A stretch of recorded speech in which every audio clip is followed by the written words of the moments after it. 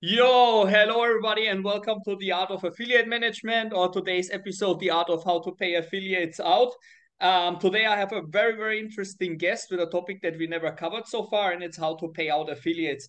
And it's Mike Koral, the co-founder of Smartpay. And all our business is not functioning if nobody is receiving the money. So I'm very happy that he's here and speak about the payout trends for 2023 and 2024.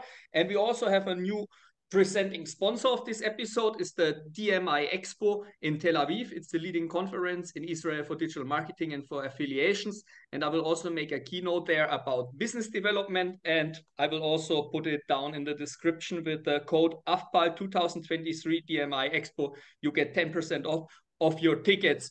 Enough with the advertising. Hope to see a lot of people there. And now, hello, Michael. Hello, nice to meet you. How are Yeah, you? nice to meet you. We actually met in a very interesting way. About this we speak later on as well. For the people that don't know you and that don't know the company, can you please introduce yourself and what your company is doing? For sure. So my name is Michael Koral. I'm one of the co-founders of SmartPay. I started this company back in 2018 with two of my co-founders, Jeremy and Justin. We actually started not just SmartPay, but a crypto exchange called coinsmart.com. That was something we started in Canada. At the time, there was not really the landscape in crypto in 2018 was very different than it was today, especially in Canada. There weren't many options for people to buy and sell crypto. So we thought that we would create an exchange at that time. We've actually known each other for a long time prior to that. We've done many businesses together, from web development to web brokering to social media advertising companies, and in 2018 started coinsmart.com to be a trusted, regulated crypto exchange. So we started that. We very quickly added an OTC desk and our payments platform, SmartPay as well. Very recently, though, probably about three months ago, July 2023, we actually merged with another company, Wonderfi Technologies, along with another exchange called Coinsquare.com, to become by far the largest crypto platform in Canada, with just under about 2 million registered users across Canada. Wonderfi Technology saw the value in CoinSmart and our SmartPay solution to add, a wholesome structure for crypto across Canada. So now with custody solutions and our crypto exchanges and payments platform, we really are the poster child, I would say, for crypto in Canada, and expanding globally as well. So what are the next countries where you are rolling out? So in Canada, and currently Canada for the exchanges, but our payments platform is global. We have many clients in Europe, in South America, Latin America. We're moving overseas to Australia as well to offering our payments platform there too. But really, our payments platform is global. So, but I guess that when you have like an affiliate that is sitting in China or India or God knows where, when people maybe don't even have bank accounts, your solution is available worldwide because they just need like the crypto wallet to send the cash there, right? Exactly. Paying out in stable coins, Bitcoin, things like that. Those are the most popular ones. Doesn't matter where you are in the world, as long as you have a crypto wallet, you're able to accept crypto as a form of payment. What is the most popular stablecoin at the moment to pay out? Definitely USDT, Mm. 100%. And what are others on the market beside USDT? I also know only USDT and I also use it. Some people pay me like this, but what are alternatives to this? Yeah, so you can use USDC as well, the circle back stablecoin. Bitcoin's also very popular. I'd say those are the big three for sure. People still use some Ethereum as well, Solana. But at the end of the day, those three, USDC, USDT, and Bitcoin, are by far the leaders as far as payments go. So let's say I'm like a network or a program. I want to pay out my affiliates with your solution. And Yeah. I think nowadays everybody has this request. I see it maybe not on a daily base, but definitely on a weekly base, also at Masters in Cash. So what are the steps that a company has to do to work with you, and how is the workflow when it comes then actually to pay out the affiliates? Yeah, it's actually very, very simple. We have a very robust API that can be integrated into any affiliate network or any affiliate program. Our onboarding process is quite simple as well. We send the affiliate network, the merchant or the company we're working with, a registration link. We verify the company, go through a KYB process to make sure they're very, very compliant. And then they take our API and integrate into the back end of the program. Doesn't take much to do. If they have a developer on site, a few days and it could be done. You can set it up to make it super simple to automate payments out to affiliates. Even if you don't have a developer and you just want to be able to pay out one or two affiliates at one time, we have an online portal that's based on our APIs that the affiliate manager can just go in and manually send out crypto payments as they want ad hoc. So even if you're not tech savvy whatsoever, you're able to send out crypto payments very, very simply. Okay. Where you saw the opportunity to work with affiliate programs and networks, because you started as an exchange and then you moved into this crypto payouts as well. In what year was this, and when you saw the opportunity? Yeah, so that was interesting. So in 2018, maybe 2019, we had some clients in Canada just approach us to sell their Bitcoin, right? And that was it. They came in, they say, "Hey, I want to sell 1 Bitcoin, 5 Bitcoins, 10 Bitcoins." And we understood who these people were. They actually happened to be affiliates of different types of programs, whether it be in gaming and Nutra, e-commerce, financial services, cards. And they were asking us for additional solutions, right? Not just to sell their Bitcoin, but to say, "Hey, is there a way that I can send an invoice to my affiliate program so that I can get paid properly and keep track?" So then we created an invoicing platform to allow the affiliates themselves to just manually send out invoices to the affiliate networks or the advertisers to get paid. So that was the first time on the pay-in side. Then we quickly realized that if we built a more robust solution, the larger affiliate networks, the larger affiliates would then take that on as well, and leverage the solution that way. Why there is even a need for crypto payouts? What are the typical affiliates that want to have it? Are they more like in tier 3 markets, or are they everywhere and they just are crypto enthusiasts? So there are maybe other reasons for that. No, it's global. They want another option, right? There's obviously other methods to get paid out, right? You have Venmo, Cash App, prepaid cards.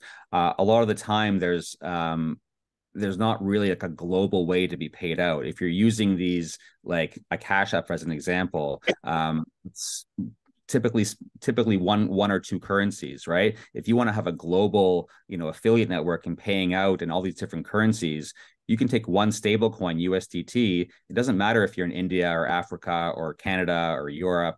USDT is USDT, and that can be paid out directly, regardless of the currency, the native currency of the country that you're in. And let's speak about risks. There were a lot of e-wallets that failed, and you are a stock listed company. So it's not something like a small thing that is done by somebody in the backyard. You maybe started Right. small in the backyard, but now you are like big shots. What makes crypto payouts and working with your company or general crypto payout solutions more safe than working with e-wallets? Yeah. So, I mean, as you mentioned, Wonderfi is a publicly traded company, very well capitalized. There was a lot of, heat coming on the crypto industry with, FTX and all these other companies shutting down. People were worried to work with crypto companies that may not be around tomorrow, right? When we started the company, we wanted to make sure that we were doing it in a compliant manner, in a trusted manner. We got the right licenses in Canada, in Lithuania, in the US, money transmitter licenses, MSBs, to make sure we are fully regulated and trusted across the world. And not many crypto exchanges can say that, and crypto payments platforms actually have that, right? So really, it's just another option for payouts. People look to us, as I mentioned, as like the poster child of trusted crypto. If you're looking for a solution that is going to be around in 2028, right? It would be us. There's a slew of crypto payment options, but they're typically registered in Gibraltar, Isle of Man, Curacao, right? All these places that are not necessarily as trusted as Canada, right? And if you think globally, where do I trust? What country would I trust the most with my money? Canada is pretty much right at the top of that list. Okay. This is already one of the advantages working with that. Do you have maybe even some examples about companies that implemented crypto payout and they increased their business because it makes it so much more convenient for affiliates? How it's influencing the business of a company, integrating a solution like you have? Yeah, see, they want to have as much optionality as possible. There's a slew of examples of traditional companies like AT&T offers customers to pay through to pay for their solutions. Microsoft allows you to pay for Bitcoin for like Xbox credits. Overstock.com allows you to get paid with Bitcoin. The Dallas Mavericks in the United States, a basketball team, you can buy purchasing game tickets and merchandise through the team's website. AMC movie theaters, also the same idea. I know I'm giving you more general examples than affiliate networks, but it lends itself to say like, hey, it's really in it's really in the masses right now. I don't think we've reached mass adoption, but you're seeing these large companies take on crypto payments because they see the opportunity, right? I think if you had to gauge on one side pay-ins versus payouts, the pay-in side is still relatively small, but the payout side is massive. They want to be able to track the payouts properly on the blockchain. Every single transaction that's made, you can go back to the history of time and see exactly how that worked.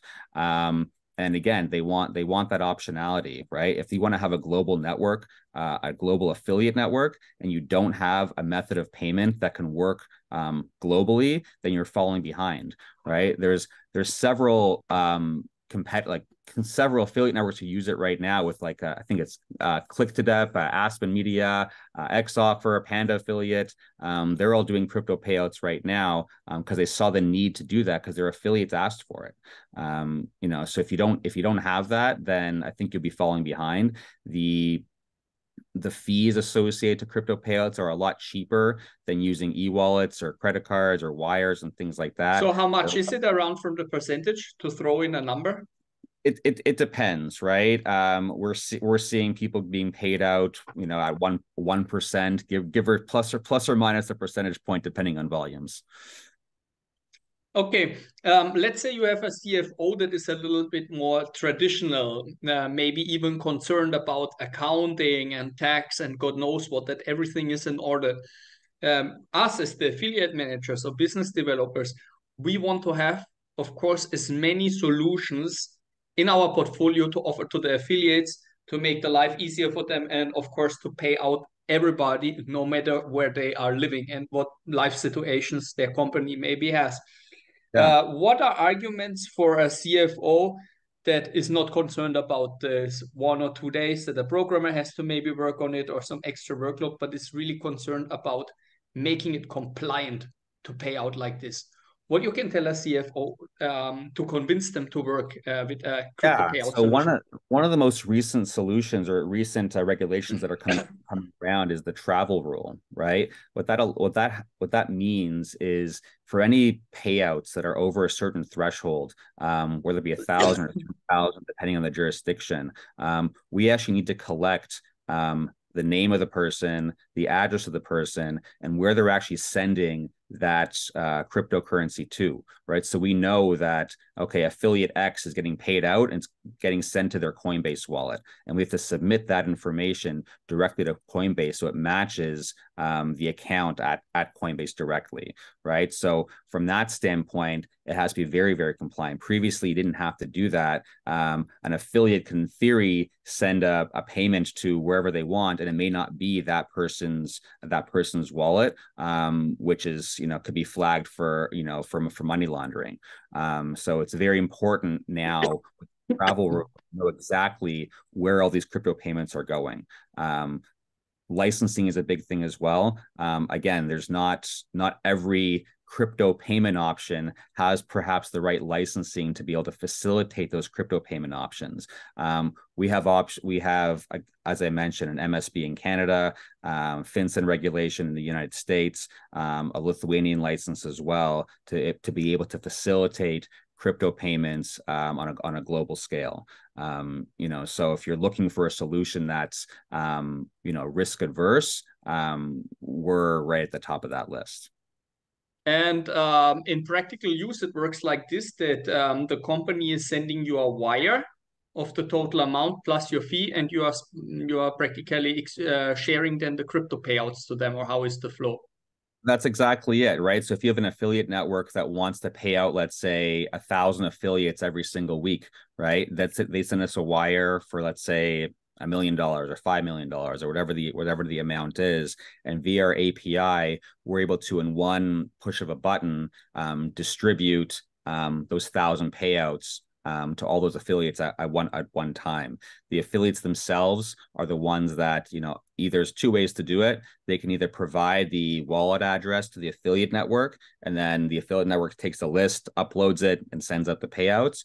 Or the affiliate network says, hey, you need to be paid out $1,000 or €1,000. Here's a link to accept that payout and actually choose the crypto you want to be paid out in, and provide the address directly on that payout link. And you can even add some security measures too to ensure that it's being paid out to the right person. You can ask a question like your mother's maiden name and provide that answer, or the account ID of the affiliate on the affiliate network themselves, to be able to keep track of where that payout is going. To make it super simple to facilitate that payout. But it's typically, as I mentioned, affiliate network gets the wire in, and then the payments go out in crypto. And again, typically stable coins or Bitcoin. And how long it takes until the money or the cryptocurrency arrives at the affiliate? Pretty much instant. Pretty much instant. Right? We have different cadences. There's some clients of ours that want to get paid out daily. Some want to get paid out in real time, some weekly, some monthly. Real time. Yeah, real time. Exactly. They push the button, right? And they want to get paid out. So they get the payout link, and then it happens, and that's fine. Real time payouts, also not bad. One question regarding maybe also an advantage once again. What about bounces? We have every month we have an affiliate that's changing the bank account, not telling us or whatever, and the money is returned to us, so it's floating around.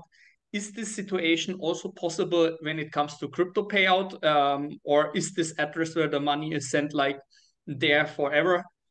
Yeah, once it's sent, it's sent. There's like no chargebacks or no bounce backs when it comes to crypto payouts. The only downside if the affiliate provides an incorrect wallet address, of course, it gets sent to that wallet address, and they're not going to be able to receive that. So it's always important to double check and triple check the wallet address that you're providing to the affiliate network to ensure that you're getting paid out to that right address. I think if I count all the money that friends of mine lost because they put the wrong crypto address somewhere, it goes in the millions. I mean, really, people that were sending drunk something to a friend and they sent more. So it's really absolute crazy. Yeah, you have to check and check again. My rule of thumb is I look at the first like 3 digits of the wallet address, the last 3 digits, and a couple in the middle as well, to ensure that it's being sent to the right place. That happens. Sometimes what happens is also on the pay inside, some people may overpay, right, to a certain wallet address. And that's okay. We're able to refund if we receive too much, if the affiliate network or whatever receives too much crypto, we actually refund that amount. If there's not enough, then we just request for more. Right. But once the payment gets made, there's no return of that. There's no chargebacks. Now we come to a completely different topic. If you have nothing more to add about paying out with crypto. Not this second, but I'm sure if it comes up, happy to address it. Yeah, I mean, in the end of the day, we speak about this crypto payout. So if something pops in your mind during the other question, just say like, dude, I have here one or two things more. No problem. So we met in a very interesting way in Ibiza. It's now not part of the podcast how, but we met at a bar and we were talking about some, let's say, crazy situations that we encountered during a conference. What are strategies that you are using to make? I mean, we have a direct connection because of this crazy encounter.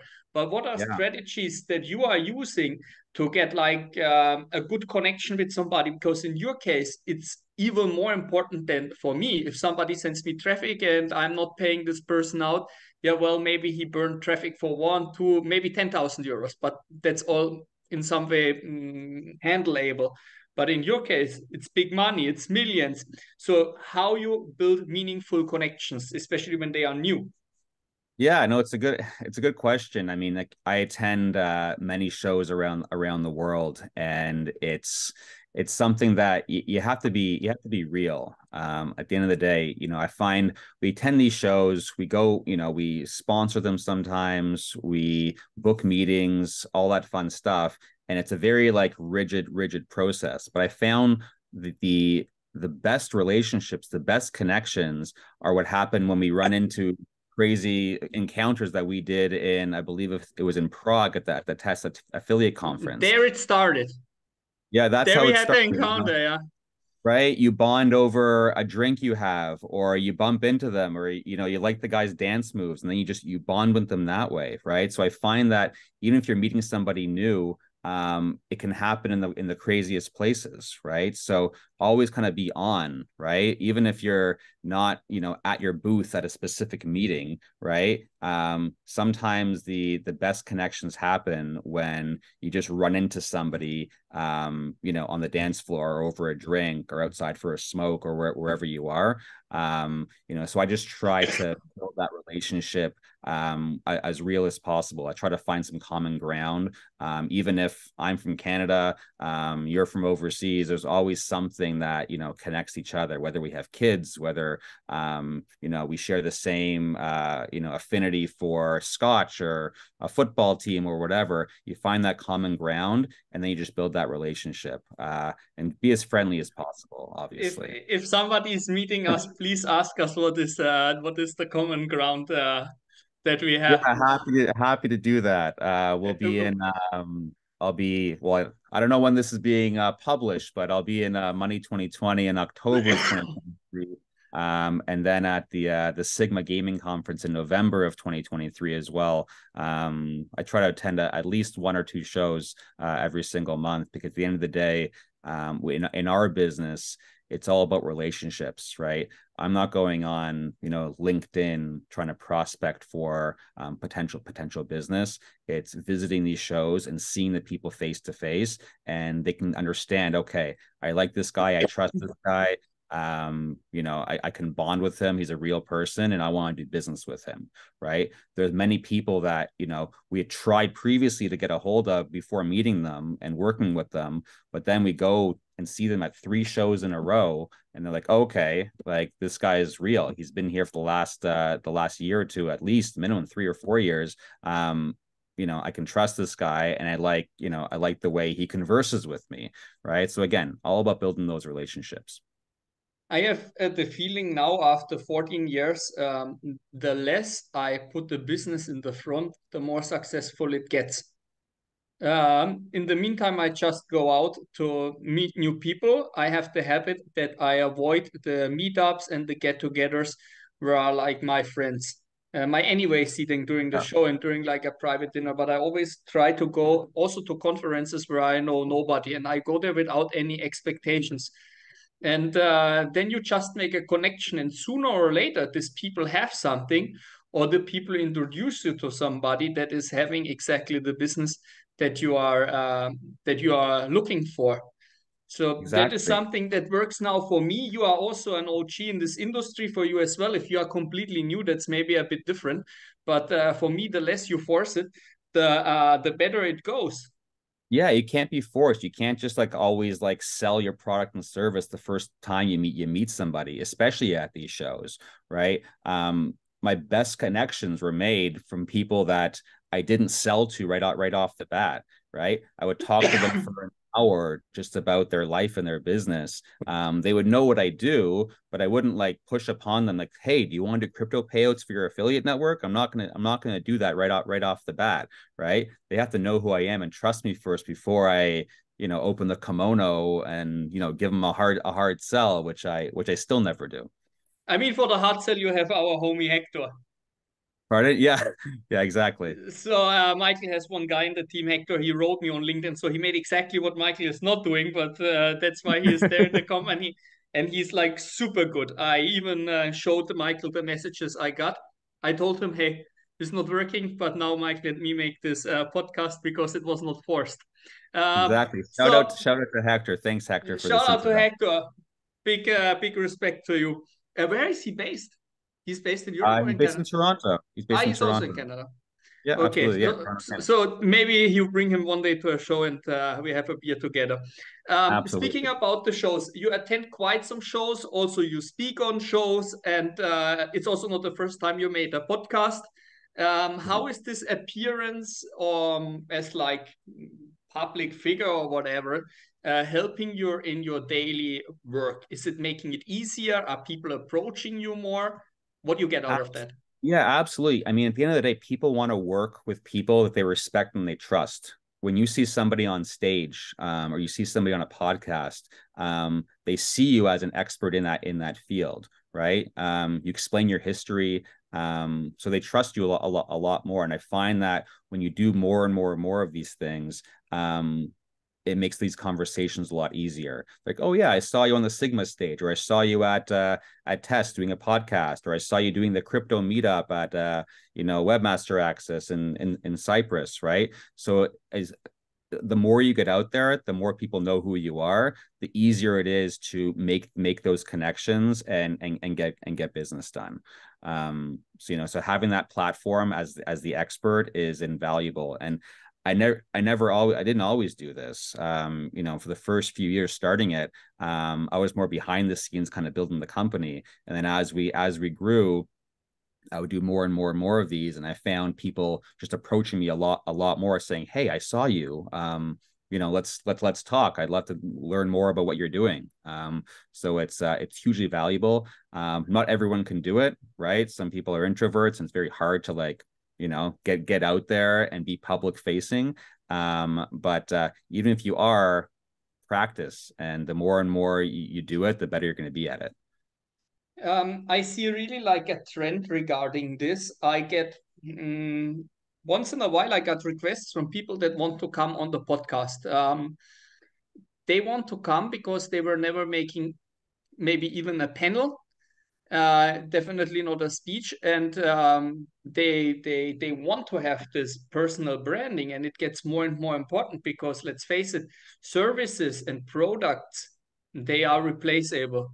I could find another company that is offering crypto payouts. Maybe they are cheaper, maybe they have more currencies, whatever. But this guy is maybe anonym, or it's a dick or something like this. So it's definitely helping to be in the spotlight.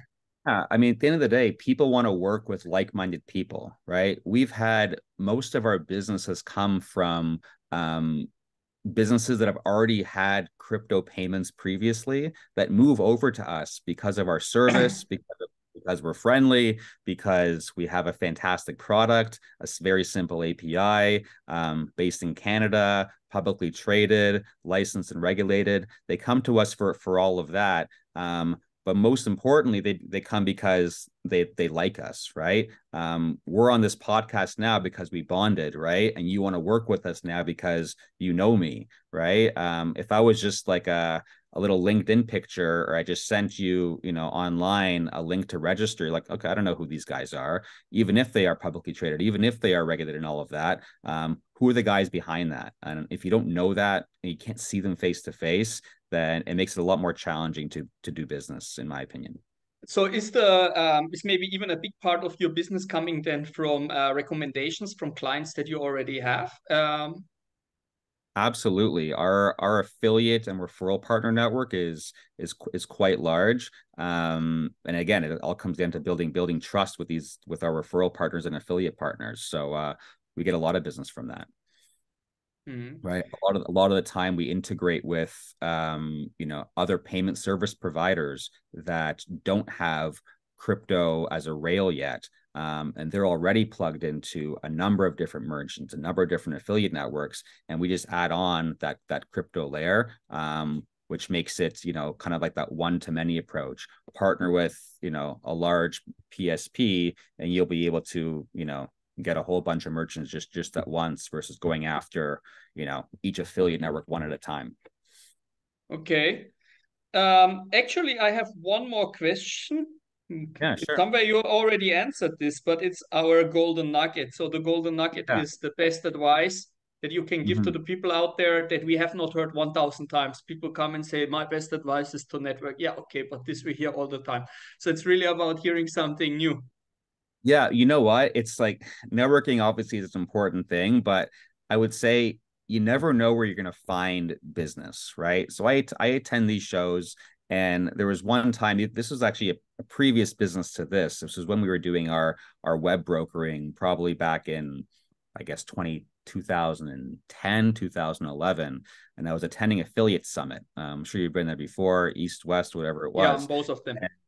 And it was at the end of the show, and we were tired after 3 or 4 days of constant networking and, visiting booths and meetings and stuff like that.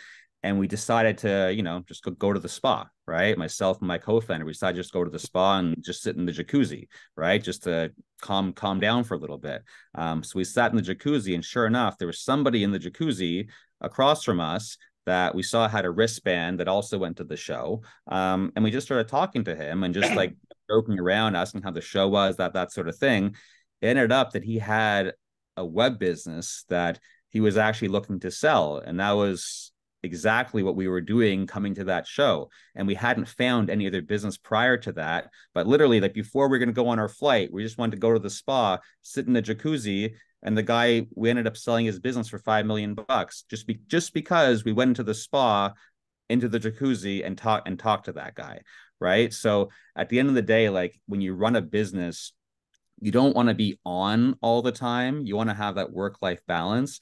But if you're in public, you never know like who you're going to meet. It could be, in the coffee line. It could be, the person sitting beside you on the airplane, right? It could be the guy you just like bump into at the bar, and you're sharing the same type of drink, right? So never like the advice is, you never know where you're going to find that business, right? And it could be anywhere. So always be on and be open-minded as to where you're going to find that business.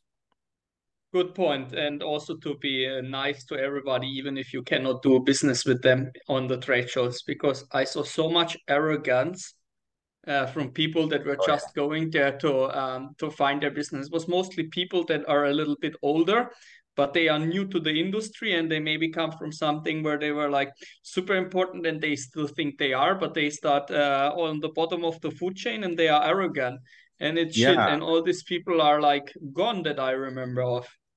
I'd hope today that it's table stakes, that you have to be nice to people, right? And the people who are arrogant or, pump their chest and say, they're whatever doesn't stink, then, you know, Yeah. that's it's an issue. But for me, you got to be nice. You have to, right? That's how we built our business, right? Just by building, facilitating relationships and, you know, making sure that not only that they like us, but that we actually have a good product too, right? You could be the nicest guy in the world, but if your product is crap, then no one's going to buy from you. So Yeah, it you was got with me in to my have that. restaurant. I'm a nice guy. I had good food, but my restaurant concept sucked. So I destroyed 5 of them in a row. Exactly, Zack, right. zack, You zack, got you zack, got to zack. still have a good product, right, and a good service at the end of the day. And thankfully, we do have that.